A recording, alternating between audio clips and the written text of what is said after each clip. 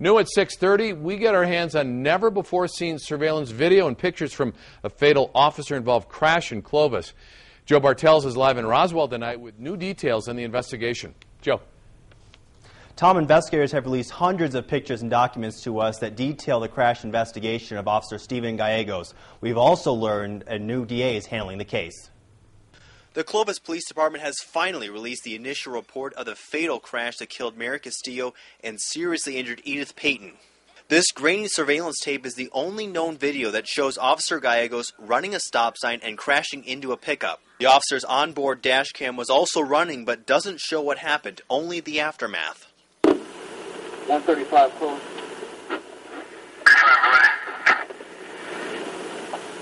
252 at Grand.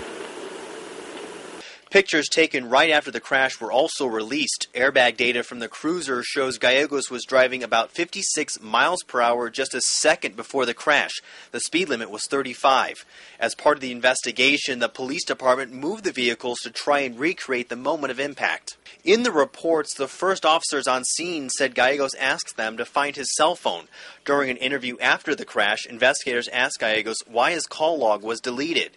He said it was something he did all the time and deleted it right after the crash. Cell phone records show Gallegos was talking on his cell phone for 30 seconds before the crash. Officer Gallegos told investigators he was not on the phone at the time of the crash. Officer Gallegos was charged with vehicular homicide last month. The DA in Curry County has now turned over the case to prosecutors in Quay County to avoid a conflict. Reporting live in Roswell, Joe Bartels, KOB Eyewitness News 4.